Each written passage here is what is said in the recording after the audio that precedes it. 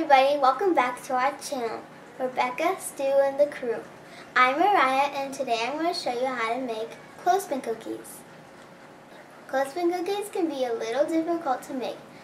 I'm going to show you tips and tricks that we learned along the way.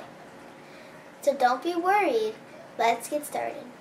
The first tip we're going to show you is to soak your clothespins in olive oil for 2 hours.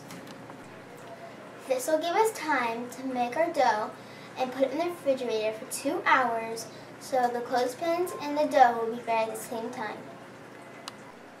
So we've poured olive oil onto our cookie sheet lined with aluminum foil, and then what we do is we take our clothespins and we roll them in the oil to make sure they're well coated, and then we line them up on the cookie sheet. In an hour, we roll them again just to make sure that they're well coated and saturated in oil. The first thing we're going to do is add half a pound of butter, 1 tablespoon of vegetable shortening like Crisco, a half teaspoon of sugar, 1 large egg, and a half cup of water. We're going to cream these together with the mixer and then slowly add 2 1/4 cups of all-purpose flour. Now we're going to place our clothespin dough in the refrigerator for 2 hours. This is a very important step because this is a very sticky dough. It needs to be chilled for at least 2 hours.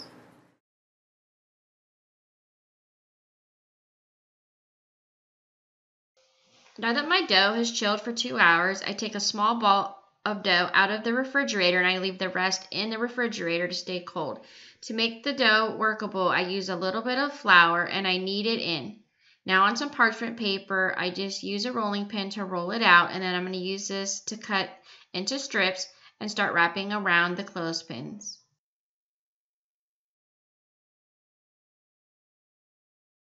Once you cut the dough, we're going to go ahead and wrap them around the clothespin. So when you wrap them around the clothespin, you want to make sure that you overlap the dough like we did with this one.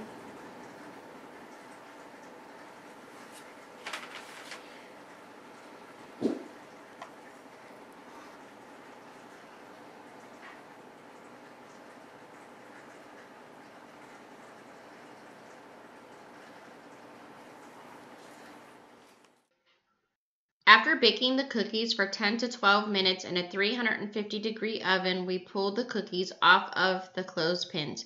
I like to do this while the cookies are still hot. If they cool down too much, it makes it harder to get the cookie off of the clothespin. I do this by grasping the whole entire cookie with my hand and then gently sliding it off. It helps it to come off in one piece. The filling for these cookies is just a simple buttercream icing. I am going to place the recipe at the end of this video. Now that the cookies are completely cooled down, we put the icing in a piping bag and we just fill the cookies from the inside out, and we make sure to fill from both sides. You can also color the icing if you want it for a wedding, a birthday, or anything like that. Sometimes we make them red and green for Christmas.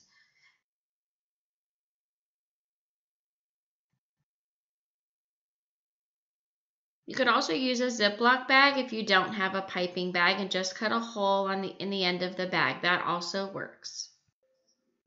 And to finish them off, we just rolled them in some powdered sugar. And here's the recipe for the buttercream icing. If you like this video, please give it a thumbs up and don't forget to subscribe. It's free. Thanks for watching.